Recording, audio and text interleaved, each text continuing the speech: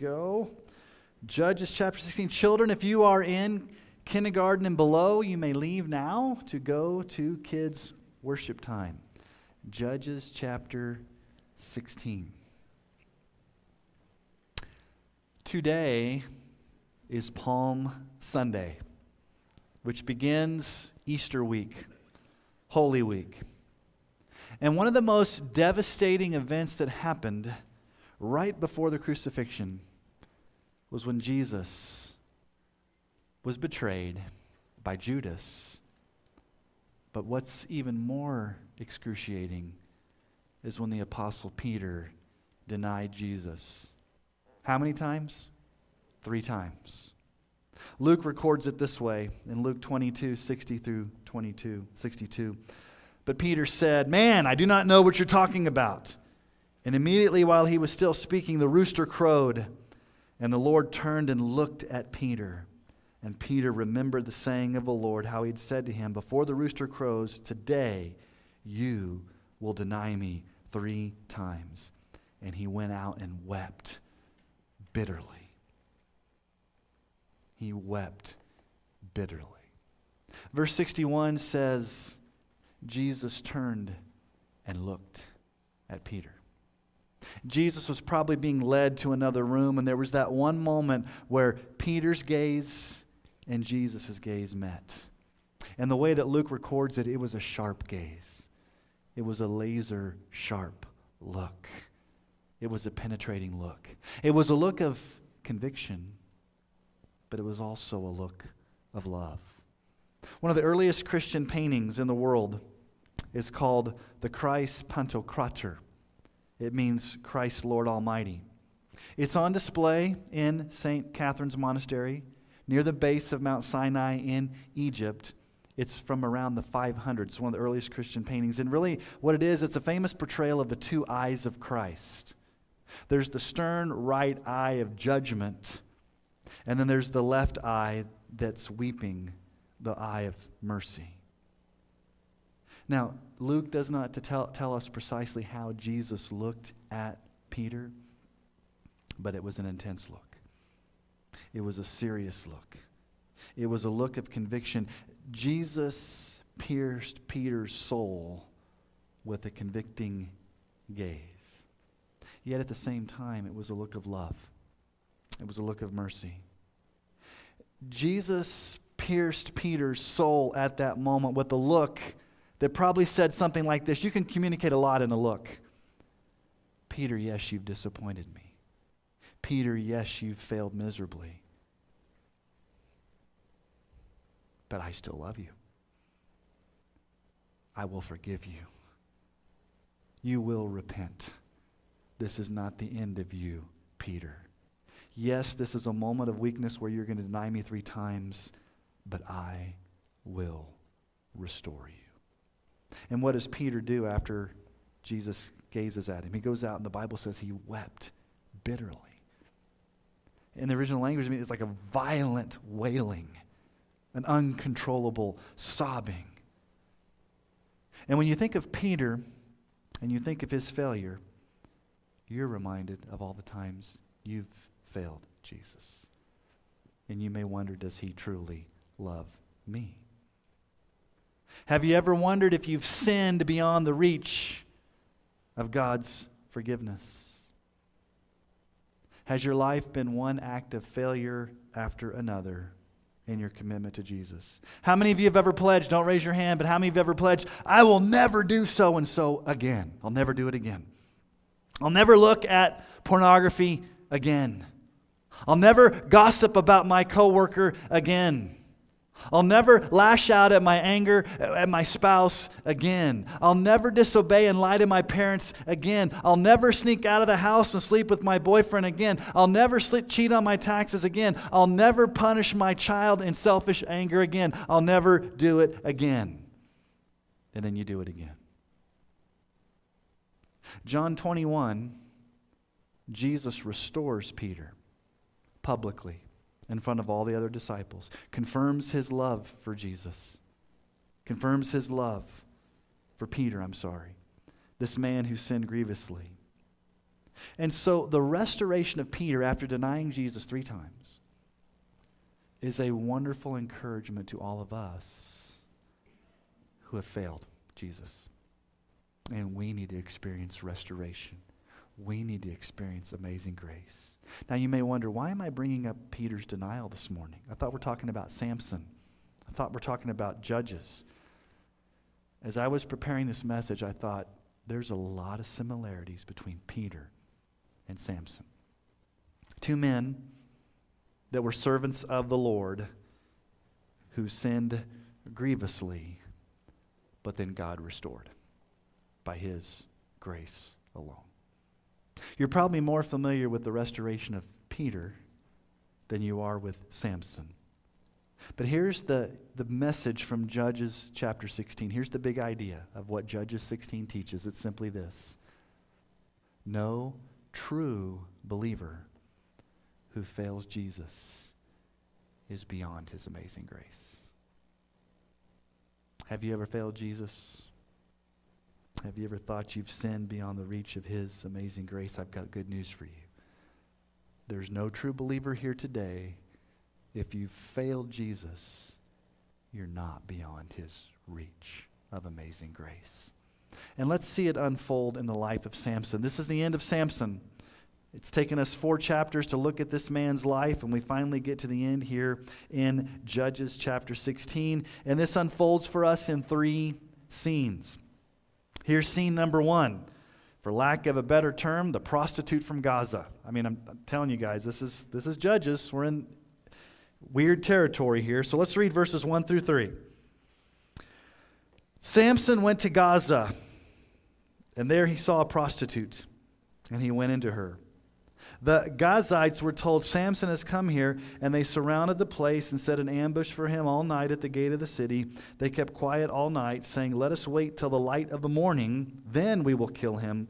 But Samson lay till midnight, and at midnight he arose and took hold of the doors of the gate of the city and the 2 posts and pulled them up, bar and all, and put them on his shoulders and carried them to the top of the hill that's in front of Hebron.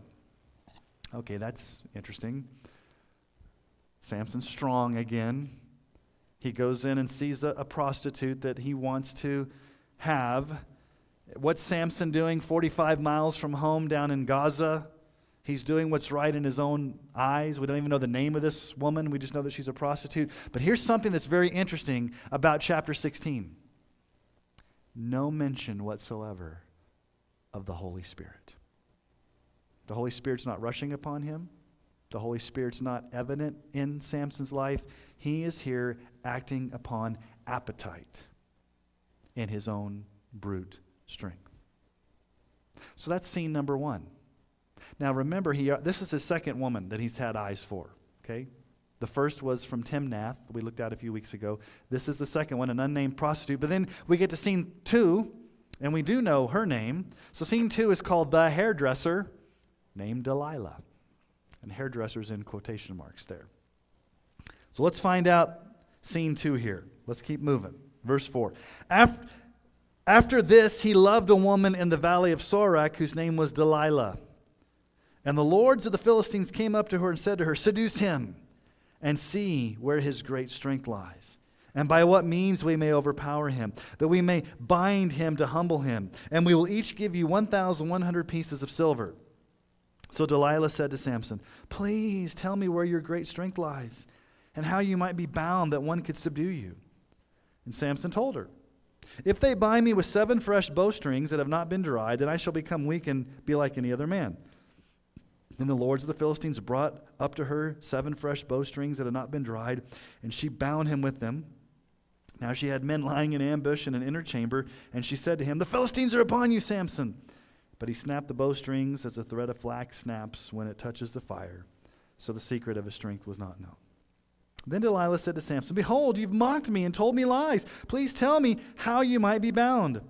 And he said to her, if they bind me with new ropes that have not been used, then I shall become weak and be like any other man. So Delilah took new ropes and bound him with them and said to him, the Philistines are upon you, Samson. And the men lying in ambush were in an inner chamber. But he snapped the ropes off his arms like a thread.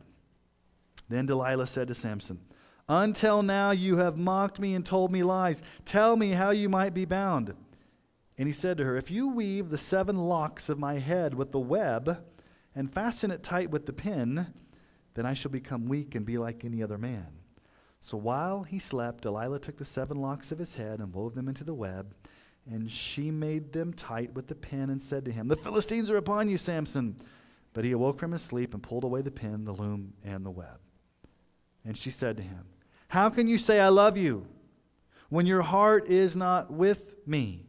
You've mocked me these 3 times, and you've not told me where your great strength lies. And when she pressed him hard with her words day after day and urged him, his soul was vexed to death. And he told her all his heart and said to her, a razor has never come upon my head. For I have been a Nazirite to God from my mother's womb. If my head is shaved, then my strength will leave me. Then I will become weak and be like any other man. When Delilah saw that he had told her all his heart, she sent and called the lords of the Philistines, saying, come up again, for he has told me all his heart. Then the lords of the Philistines came up to her and brought the money in their hands. And she made him sleep on her knees. And she called a man in and had him shave off the 7 locks of his head. Then she began to torment him, and his strength left him. And she said, the Philistines are upon you, Samson. And he awoke from his sleep and said, I will go out as the other times and shake myself free. But he did not know that the Lord had left him. And the Philistines seized him and gouged out his eyes and brought him down to Gaza and bound him with bronze shackles. And he ground at the mill in the prison, but the hair of his head began to grow again after it had been shaved. This is the 3rd woman that he has loved, or should I say, lusted after. And her name is Delilah. What does Delilah mean? There's different nuances of what the word Delilah means. It can mean to flirt. It can mean hair. Or it can mean of the night. So if you take all these words together, Delilah means a long-haired, flirtatious woman of the night. How would you like to have that as a nickname? You remember that old Pointer Sisters songs from the late 70s called Fire? Romeo and Juliet, Samson and Delilah. Baby, you can bet a love they couldn't deny. My words may split, but my words they lie, because when we kiss, ooh, fire. I think that was really written by Bruce Springsteen, but fire. Delilah is a woman that's going to bring the fire. Proverbs 6:27-29 says this, can a man carry fire next to his chest and his clothes and not be burned? Can a man walk on hot coals and his feet not be scorched? So it is he who goes into his neighbor's wife. No one who touches her will go unpunished. She's bad news. The long-haired, flirtatious woman of the night. She's fire. And the political leaders of the Philistines bribe her with 1,100 pieces of silver. Say to her, Delilah, we need to know the source of Samson's strength, so we're bribing you with money. Go find out what his strength is. And so she's driven by money, she's driven by power, she's driven by fame. If she turns Samson in, she will be the national heroine. She will be rich and famous. And so she seduces him 4 times. And the first time, Samson's playing with her. He says, well, you just need to tie me up with fresh bowstrings. Now, Samson is playing a game with her, but Samson is slowly moving into depravity here because he forgets something. He forgets that his strength comes from the Spirit of the Lord, not himself. He's beginning to play a dangerous game here because he's beginning to forget that he's a Nazirite, that his strength comes from the Lord, and that his strength is not inherent in himself.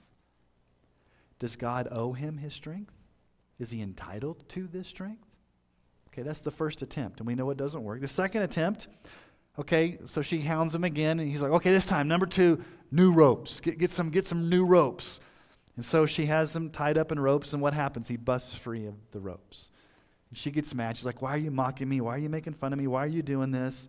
And then in verses 13 and 14, Samson's getting close to the edge because he's starting to deal with hair.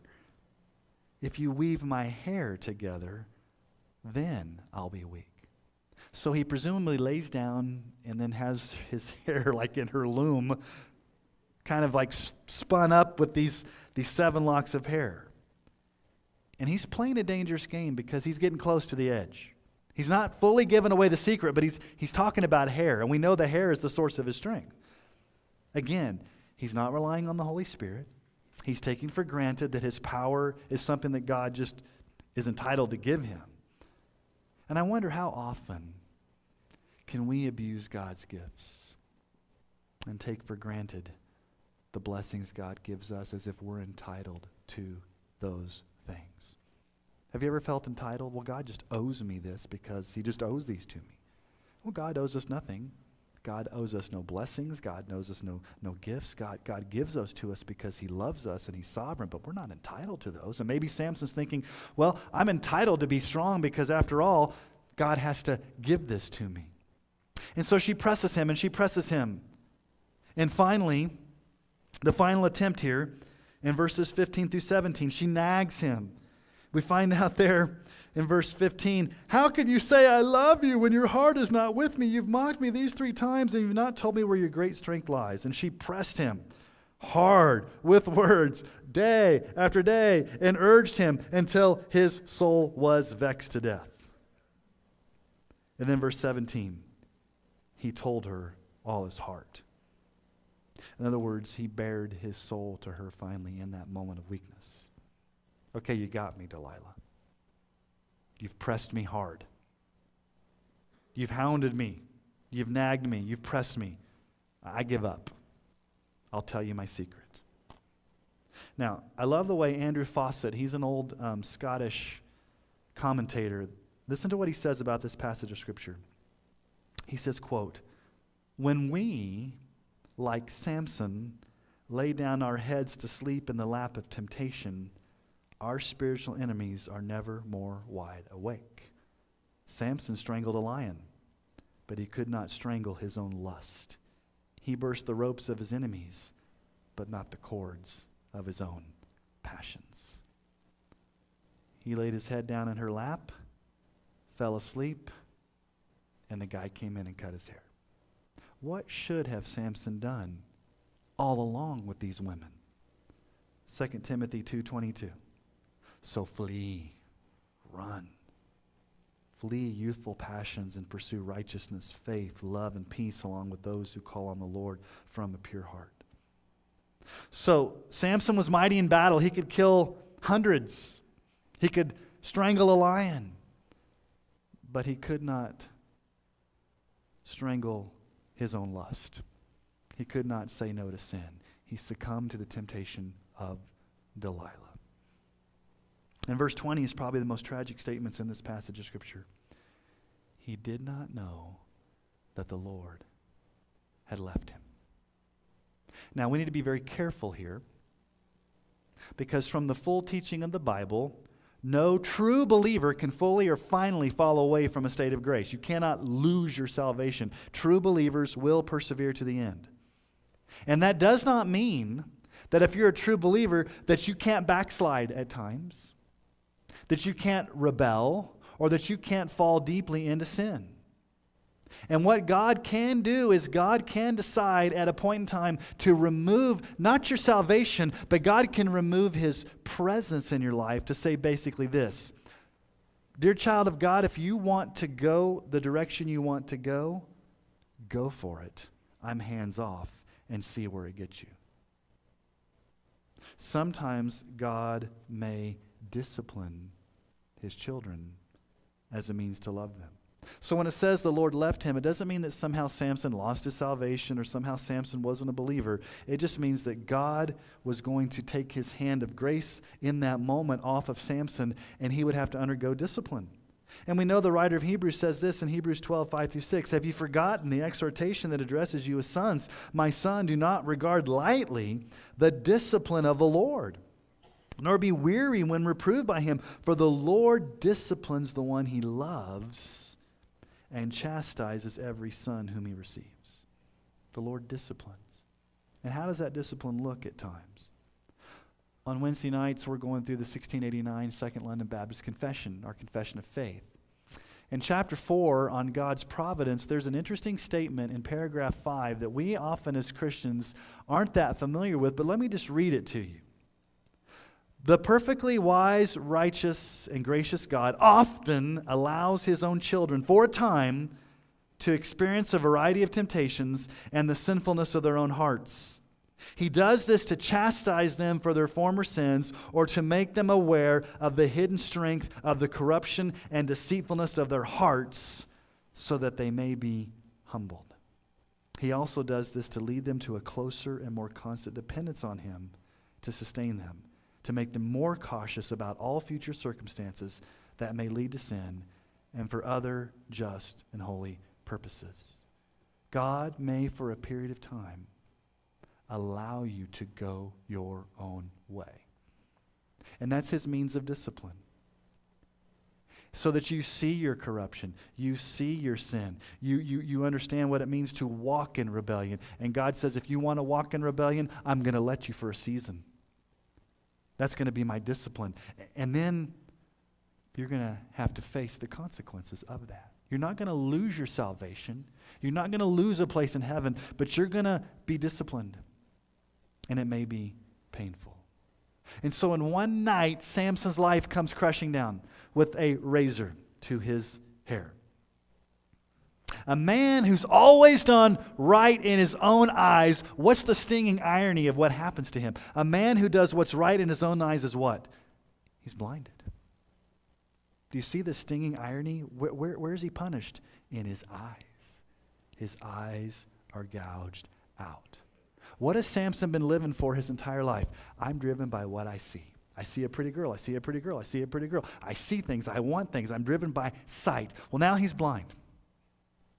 He can't be driven by physical sight. So you have to ask the question, maybe, just maybe, now that Samson is blinded physically, can he truly see spiritually the condition of his own heart?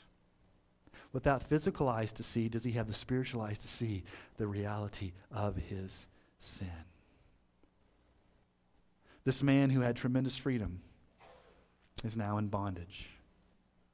The man who had the highest calling in Israel, this judge, is now grinding flour in a prison, the lowest of all tasks. And then in verse 22, there's an interesting little detail. The Philistines weren't that smart, were they? What do you notice about verse 22? The hair of his head began to grow again after it had been shaved. Shaved it once, thought that was good. What should the Philistines been doing while he was in prison? Send the barber in every day. No, they just let his hair grow back. Now, obviously, his hair is not the source of his strength. The Lord is the source of his strength, but the hair is the token. The hair is the symbol of that strength. So here we have Samson in prison, in bondage, eyes gouged out, at the lowest of low. Now, remember last week, Collar Spring? I mean, he was thirsty. He thought he was going to die, and Lord provided water out of a rock, but this is dire. His eyes have been gouged out. He is in chains, and he's at the lowest of low. And so let's just see how the last scene plays out. Scene 3, victory through extreme failure. Victory through extreme failure. Let's pick up in verse 23. Now the lords of the Philistines gathered to offer a great sacrifice to Dagon, their god, and to rejoice. And they said, our God has given Samson, our enemy, into our hand. And when the people saw him, they praised their God. For they said, our God has given our enemy into our hand, the ravager of our country, who has killed many of us. And when their hearts were merry, they said, call Samson, that he may entertain us. So they called Samson out of the prison, and he entertained them. They made him stand between the pillars. And Samson said to the young man who held him by his hand, let me feel the pillars on which the house rests, that I may lean against them. Now the house was full of men and women. All the lords of the Philistines were there, and on the roof there were about 3,000 men and women who looked on while Samson entertained. Then Samson called to the Lord and said, O Lord God, please remember me, and please strengthen me only this once, O God, that I may be avenged on the Philistines for my 2 eyes. And Samson grasped the 2 middle pillars on which the house rested, and he leaned his weight against them, his right hand on the one and his left hand on the other. And Samson said, let me die with the Philistines. Then he bowed with all of his strength, and the house fell upon the lords and upon all of the people who were in it. So the dead whom he killed at his death were more than those whom he had killed during his life. Then his brothers and all his family came down and took him and brought him up and buried him between Zorah and Eshtaol in the tomb of Manoah his father. He had judged Israel 20 years. So the pagan Philistines, the lords, the elite, throw a party in honor of Dagon, their god. Dagon's a half fish, half man god. Actually, Dagon is the father of Baal, the other false god. So they bring Samson in for the night's entertainment. Let's make sport of him. Let's make fun of him. Let's mock this man whose eyes have been gouged out. This guy who was big and strong that tied those foxes together and did all this stuff. Let's make fun of him. Cruel and vicious. And it's so pathetic that Samson can't even see to come in. The little boy has to guide him, and he has to feel along the pillars to even know where he's at. But what's really going on here? Is this about Samson being made fun of, or is there something deeper going on? What's really going on here is the reputation of the living God. By making fun of Samson, they are making fun of Samson's God, the Lord. Our God, Dagon, has done all. We're going to bow down and praise Dagon. We're going to bow down to our God, a carved image. How do we start out the worship service this morning? Isaiah 42:8. I am the Lord. That is my name. My glory I give to no other, nor my praise to carved idols. God's not going to share his glory with a half-man, half-fish God, Dagon. Who's going to get the last laugh here? Are they going to laugh at Samson and Samson's God, or is God going to get the last laugh? In verses 28 and 29, we see Samson's final prayer. And it is a prayer to the Lord after extreme failure. Samson's humbled. He's blind. He's a slave. And he's out there as the brunt of all their jokes. Again, it's more dire than what was last week when he was thirsty out in the desert. And Samson's final prayer is faith in God's sovereign grace. Finally, under the hand of extreme discipline, Samson's at the lowest of low, the worst of failures, eyes gouged out, in chains, being made fun of. He finally repents and casts himself at the mercy of God. Samson accepts this deserved discipline from the Lord, and with godly sorrow cries out to the Lord with a prayer. And notice what he calls God. It's not a generic God. Verse 28, Samson called to the Lord, all caps in your Bible, Yahweh, and said, O Lord God. That's Adonai Elohim. So he uses three names of the Lord. Yahweh, Adonai, Elohim. In other words, I'm praying to the sovereign God of the universe. And what's his prayer? Honor me, God. Elevate me, God. Give me my eyesight back, God. Let my name be honored, God. No, what's his prayer? Remember me. God, would you please remember me? And just one more time, just one last time, would you give me strength? I know your strength all along has come not from me, but from you. I am weak. My eyes are gouged out. I am nothing. I'm repenting. Would you please, just this one last time, God, would you do your servant a gracious act and let me glorify you in just one last act here to kill the Philistines. Now, that was God's plan all along, wasn't it? That was God's secret sovereign plan all the way back in chapter 15, verse 4, that God would do an act to bring about the end of the Philistines. So, Samson is weak, he's failed, he's sinned grievously, and he cries out to the Lord, humbly. Now, you must have missed something, or maybe I missed this when I was reading it, but I was reminded of it back in Judges 13:7. What did God say to his mom before Samson was even born? the angel. He said to me, behold, you shall conceive and bear a son. So then drink no wine or strong drink and eat nothing unclean, for the child shall be a Nazarite to God from the womb to what? To the day of his death. God said, till the day you die, Samson, you are mine. I'm setting you apart from birth until the very day that you die. You're a Nazarite. Doesn't really matter about the length of your hair. It doesn't matter if your eyes are gouged out. It doesn't matter if you're in slavery. I'm the sovereign Lord, and I have a plan for you, Samson. Until the day that you die, you are mine. So God promises that Samson would be a Nazarite to the day of his death. God never forsook him. God promised to empower him to the very end. And you're confused because you think, man, Samson's a lustful guy. Samson's a proud guy. Samson is just like this incredible hulk of a man that was so self-centered and so lustful. Why would God do that? Why would God honor him in the very final stages of his life as such a kind of scummy guy? As a matter of fact, he's listed in Hebrews as one of the champions of the faith. Did you know Samson's name shows up in the Hall of Faith? Hebrews 11, 32 through 34.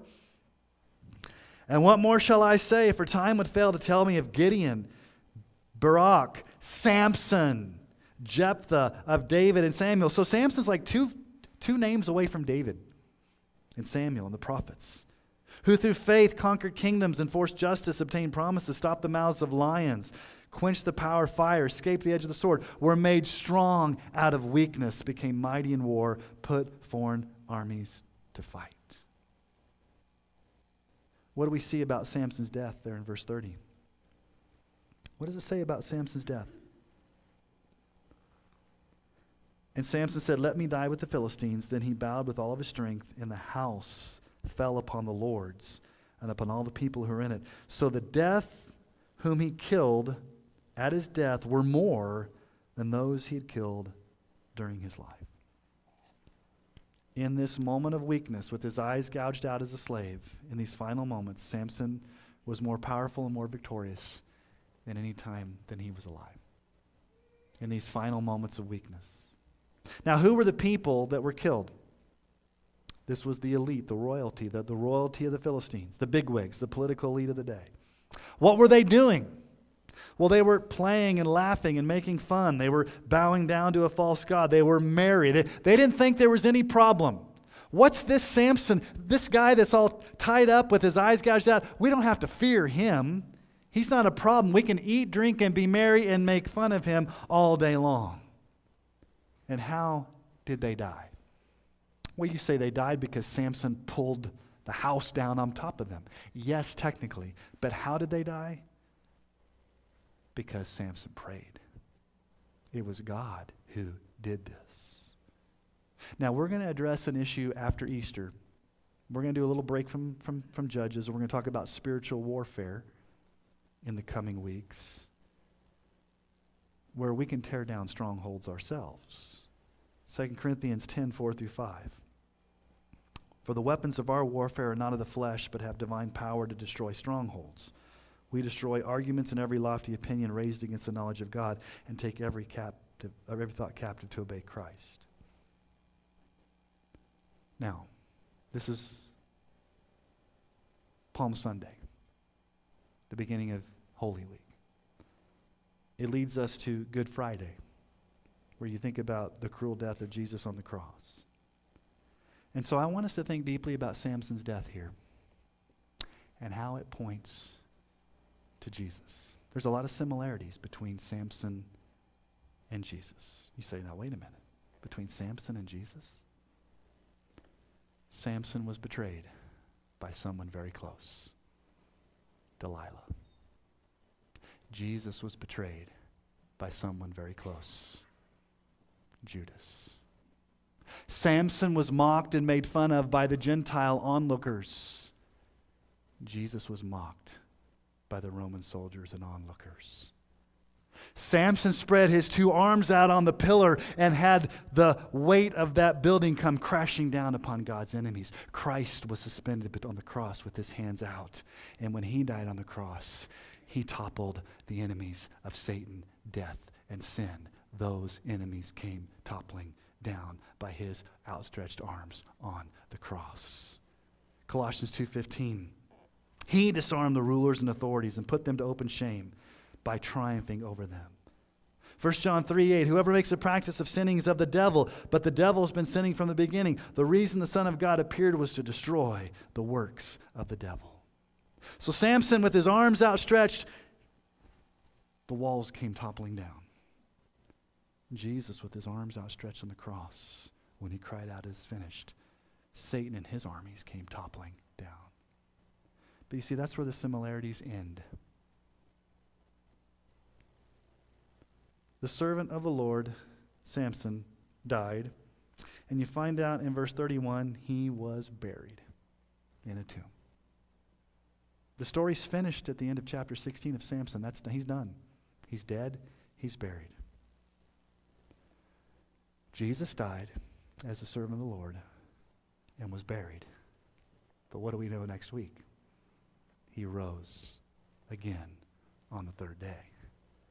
And Jesus is alive today as the King of Kings and the Lord of Lords. And so Jesus gave his life as a ransom for many. Jesus died on that cruel cross to set us free from sin. And so I started my sermon today by addressing Peter's extreme failure and denying Jesus 3 times. At the end of Judges 16, you have Samson's extreme failure at the hands of Delilah. So what does the failure of Peter and Samson show us about God? No true believer who fails Jesus is beyond his amazing grace. 2 Timothy 2:13. If we are faithless, he remains faithful, for he cannot deny himself. Many times we're faithless. Many times we walk in rebellion. Many times we fail. We look at Peter and we see ourselves in a mirror. That's me. Opening my big mouth. Denying Jesus. Rash. You look at the mirror and you say that, and you look at Samson, that's me.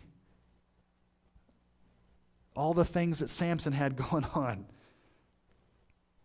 And God still loves his people. Not because we deserve it, but because God has made a binding covenant in blood, the blood of his Son, that says, I will never leave you or forsake you. Now, that is never an excuse for us to continue to sin. That is not, hear me very clearly, it's not a free pass for you to say, I love sinning, God loves forgiving, let's keep this relationship going on for a long time. No, that's never an excuse for us to continue to sin our hearts out, because after all, God will forgive me. You want to know why God is patient with you? You want to know why God shows you grace? You want to know why God is slow to anger with you? Well, the Bible tells us why. It's so that it will lead you to repentance. Romans 2:4. Do you presume upon the riches of his kindness and forbearance and patience, not knowing that God's kindness is meant to lead you to repentance? So as we prepare for Easter this Holy Week, let us love Jesus wholeheartedly and at the same time flee from all temptation as we seek to glorify him. Let's praise him for his amazing grace. And let me just ask you a question. As you think about Jesus this week, does he capture your heart? Are your thoughts focused on Jesus? Does Jesus grip your imagination? Are your hands ready to serve Jesus? Are your lips eager to speak of Jesus? Are your feet willing to follow Jesus? We're going to sing this song in just a moment, and we're really going to have a time of response this morning. We haven't really had a time of response in a long time with just an opportunity for you to come before the Lord, but come to Jesus, rest in him. Are you helpless? Are you guilty?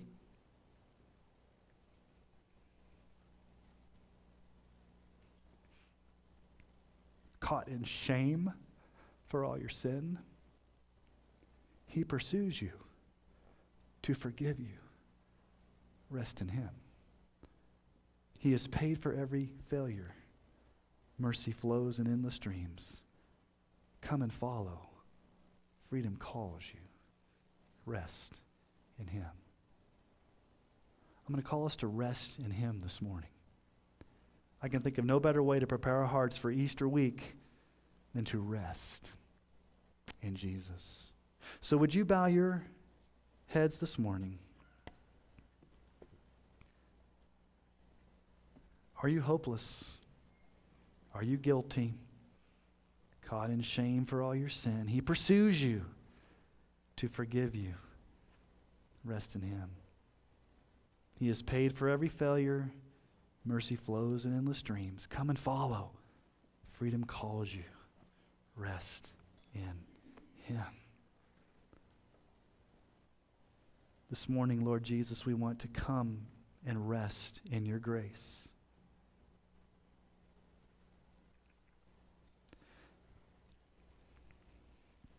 Lord, there may be some in this room this morning that feel like they have failed so miserably that they do not deserve your love. But they've sinned one too many times. They've failed one too many times. And Lord, they're under a weight of guilt and shame this morning that's overbearing. So Lord, we pray that we don't look inside of ourselves for the answer. We don't look to the world for an answer. We come to Jesus for the answer. And we rest in you, our Savior.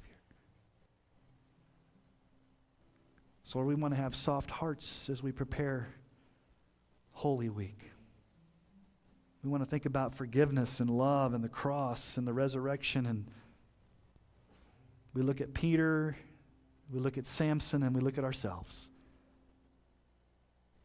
And we're thankful for amazing grace. We're thankful that no true believer who's failed you, Jesus, is beyond the reach of your amazing grace.